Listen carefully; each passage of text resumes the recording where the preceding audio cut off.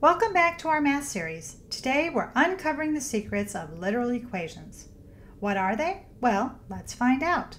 A literal equation is an equation that has two or more variables. Pretty easy, right? So this equation, 2y plus 5x equals 6, is a literal equation because it has two variables, y and x. The goal today is to rewrite this literal equation here to solve for y. Let's break down this equation and figure out how to solve for y one step at a time. We need to isolate the 2y, so the first step here is to use the subtraction property of equality to subtract 5x on both sides of the equation. Now we can simplify. On the left side, the 5x's cancel each other out, leaving the 2y. On the right side, we just bring down the 6 minus 5x. The next step is to use the division property of equality to isolate just the y. So we will divide each side of the equation by 2. We can simplify again. Starting on the left, the 2's will cancel each other out, leaving just the y. And now let's take a closer look at the right side. Many people find simplifying this very confusing.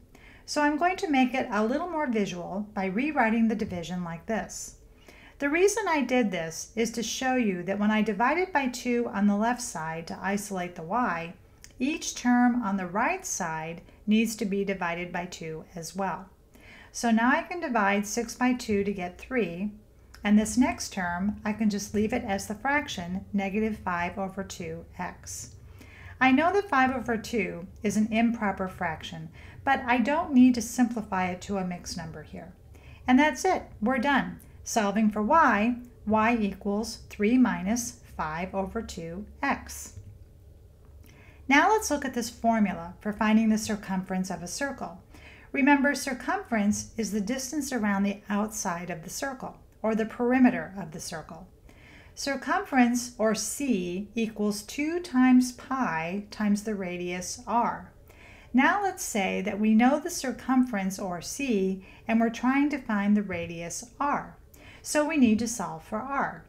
First, I will use the division property of equality to isolate the r, and I will divide each side of the equation by 2 pi. Now I can simplify the right side. The 2 pi's cancel each other out, leaving just the r.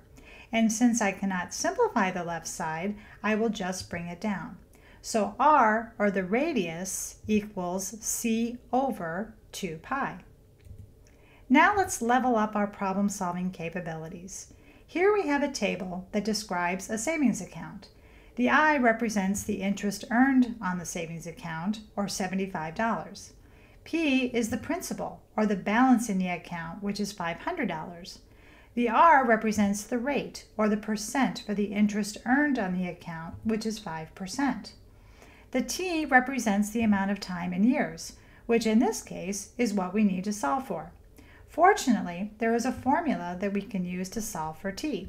It is called the simple interest formula, and it looks like this.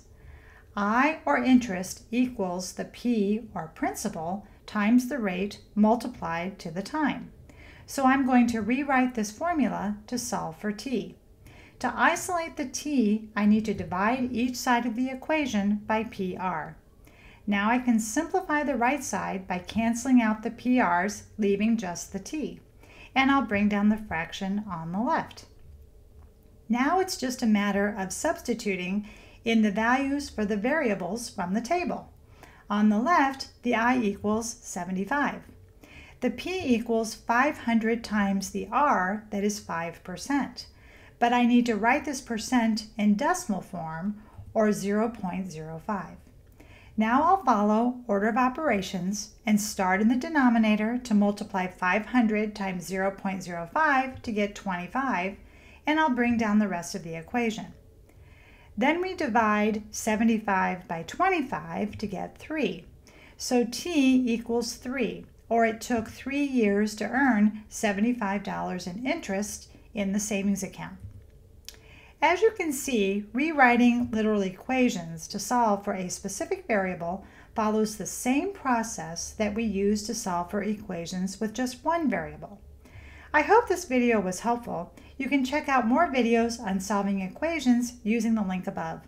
Thanks for watching, and until next time, keep math awesome.